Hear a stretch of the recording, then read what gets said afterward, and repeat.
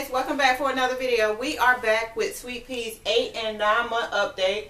She will be 10 months on the 18th of this month. So I'm just going to be going over some of the things that she did during her 8 and 9 months. Okay, so I have notes written down. As you guys can see, she does not want to be held. That's why I am on the floor. But I did want you guys to see her. Look at her hair. Isn't it the cutest? She's able to get 2 ponytails. I've also did 3 ponytails. So I do have notes written down so I can go over it with you guys. So say hi. There you go. Say hi. Okay, so I'm just going to put her down, and if she want to come back, I'll get her again, okay? So let me get my phone so I can go over, some things with you guys. Okay, so she has no new teeth. She only has the 2 at the top and the 2 at the bottom. I'm sure you guys can hear she's right beside the camera, so I hope it's not too loud for you guys. So no new teeth. We are brushing the ones that she has. She has a little toothbrush with a special toothpaste for babies, of course. She uses the furniture to walk back and forth. I did want to elaborate what I meant when I say she walks on her flat feet. That means she's not standing on her tiptoes. She's just walking just like we would walk, okay? So she uses the furniture to walk back and forth, and she does walk holding my hand. Like if I hold her hand, she will walk, okay? She says mama, she says dada, bye-bye, and bye-bye. She said dada first. My husband wanted me to mention that she said dada first. So she said dada first. Let's see, what else? She waves hi and she waves bye.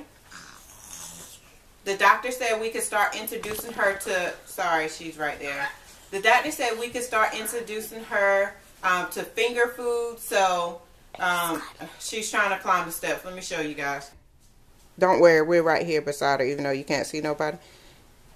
Come here. Come here, Sweet Pea. Yeah, so as you guys can see, she's all over the place. So, my doctor said, well, her doctor said we could start introducing her to finger food. So we give her little small pieces of the pasta, bananas. We've tried strawberries. She doesn't like strawberries. She's very picky when it comes to textures. She doesn't like mush. She'll eat her baby food, but for some reason she doesn't like, well, I guess maybe it's not the textures, because I'm thinking with the strawberries, those are kind of firm. But anyway, she can be very particular. We give her small pieces of chicken as well. Like I said, she still eats her baby food, and I still sometimes make her baby food, but I usually buy her baby food. She doesn't like green peas. That's the only thing that I've run across that she does not like, other than her strawberries. Those are the only 2 things that she doesn't like. Everything else that she's tried, she likes it. She does really good with it. So I'm trying to start early with her in the vegetables, because my son doesn't like vegetables, and that's because I wasn't as good feeding it to him when he was a baby and consistently. But I feel like when you give it to them early, they get used to it, and they eat it. So she loves carrots. Let's see. She loves reading and people reading to her. We are reading this little book, Where's Baby's Belly Button, and it just tells her the parts, and it has a little flap where you flap it and they tell you all her body parts. We go over her eyes. I go over her nose with her ears, and her lips. What else? She's coming back. Oh, we were having a lot of issues with her skin, and that's been since she was a baby. Come here. Come here.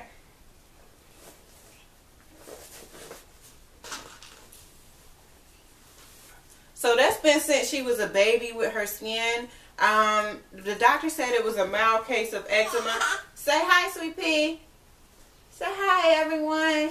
Say, I'm getting big and I don't want to stay still. Say, I refuse.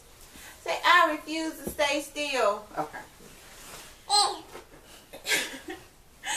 Okay, so, like I said, she does have the eczema, and I've been putting baby Aveeno still on that, and that seems to help when I do it consistently.